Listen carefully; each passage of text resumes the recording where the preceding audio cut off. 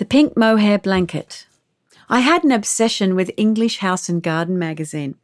I collected so many they formed floor-to-ceiling pillars in our tiny hotel room in Japan. The glossy house porn was the perfect escape from our four walls. We'd drink tea out of delicate bone china cups and immerse ourselves in the pages, imagining what we'd do one day when we owned our own home. I'm just like my mother. She was a collector of everything. Hundreds of miniature teapots were displayed on bespoke narrow shelves in her kitchen. A locked glass cabinet held her fragile collection of Balik, iconic Irish tableware with the shamrock motif. It reminded Mum of her Irish roots. Oh, and magazines. She was worse than me. She had so many that the muffler broke off the bottom of her car when I was taking them to the tip one day. I think my collecting habit formed in my early 20s when I lived above an antique store in Sydney. During that time, I hung out with many antiquarians, including my first husband, Jon, who, at 17 years older than me, seemed ancient to my 21-year-old self. The manager of the antique store was a woman named Joy. She took a shine to me and would often invite me to her home. It was awe-inspiring. The streets outside blurred as the interior wrapped itself around me like a soft pink mohair blanket. Settling into one of her oversized Chesterfields was an invitation to linger. Looking around the room, my eyes feasted on exquisite little pieces of history, an original Hockney, a real Thomas Chippendale credenza, antique chinoiserie porcelain. She would bring a tray with freshly brewed coffee. This was long before the coffee culture caught on, and serve it with pouring, never whipped cream, darling, and place the tray down on a Keelam-upholstered ottoman. Even though Joy was Mum's age, she was my style guru and confidant. Later there would be wine and cheese, as more friends, actors, movie directors, painters and writers would turn up. I felt like such a small-town country bumpkin, but Joy made a point of including me. The last time I saw Joy was in the mortuary of a funeral home. She was lying on a stainless steel table, still wearing the hospital gown. No mohair blankets. I took a linen nightdress and a favourite pair of loafers to dress her in, but the funeral home attendants explained that it would be hard for me to do on my own. They said she'd be as fragile as crepe paper. I stood by while they took care of her, treating her as respectfully as if she was still alive. Afterwards I sang to her. Alone in the bleak surroundings, my thoughts flowed out in melody. I pictured where she had lived out her last years. "Don't try to furnish a house in one day, darling," she'd say. "Let the pieces find you." After 7 years in Japan, we freighted all our treasures home.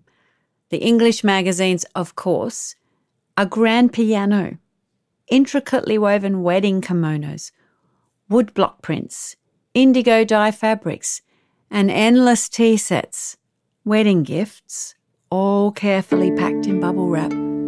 Ironically, in Japan, wedding china has only 5 pieces.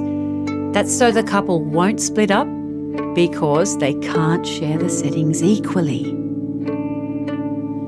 You left behind all the beautiful things you bought to feed your ghost.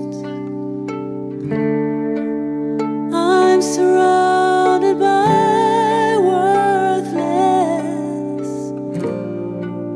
pretty things.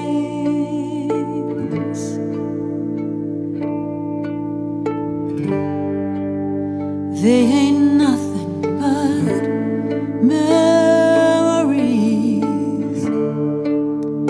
weighing me down. It's time to let go of things.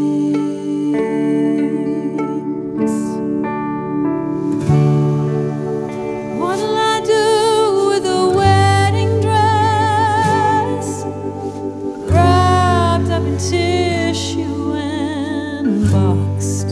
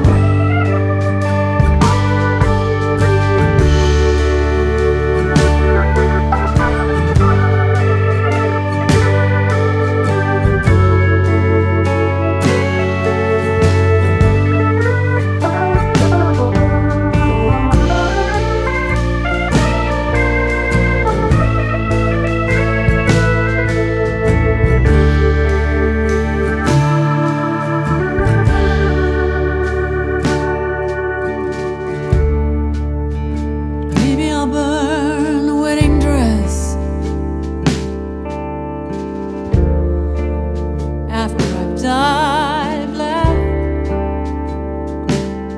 I'll sell you stupid French cloth for $100. It won't be